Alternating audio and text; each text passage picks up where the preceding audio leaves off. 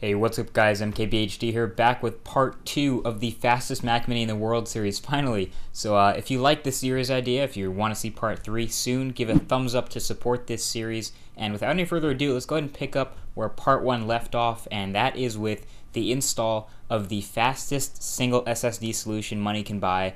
Without any further ado, let's just go ahead and jump right into this.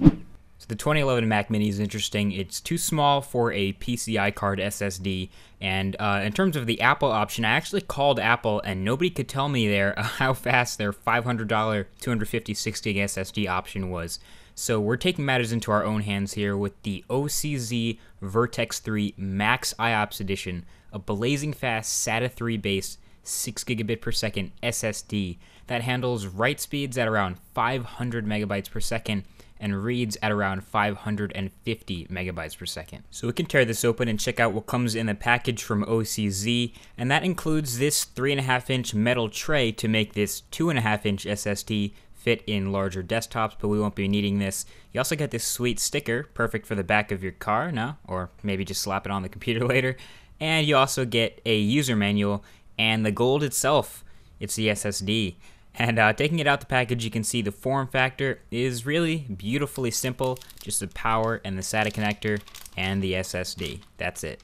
Looking like a boss, ready to do work in this Mac Mini. Now before the install of the SSD itself, we're going to need a couple things. We need a USB thumb drive of 8 gigabytes or more, and we'll need to go into our fresh install of Lion on the slow hard drive and download and install the OS X Lion recovery tool and install it onto the flash drive. And this is what we use to get that Lion onto the new SSD. Now the links to all the supplies needed to perform the surgery are in the description below this video, right next to that like button, and that's where you'll find the mini screwdriver set.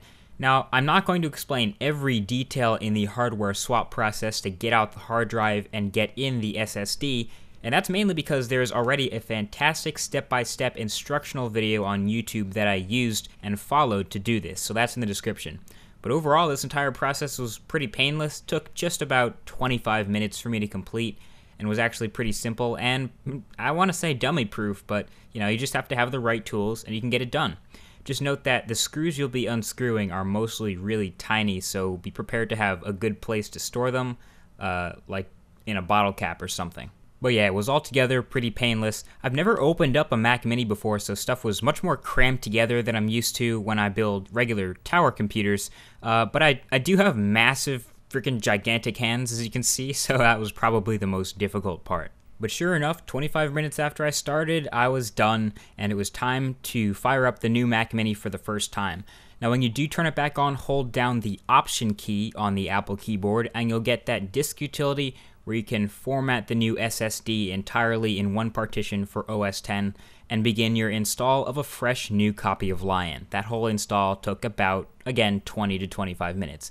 And that, ladies and gentlemen, is where part 2 finishes. Part 3 will pick up where this part left off, and you can expect to see a ton of RAM thrown at this little beast of a machine and many more things done to make it the fastest Mac Mini in the world. Thank you for watching, and I'll see you guys in the next one.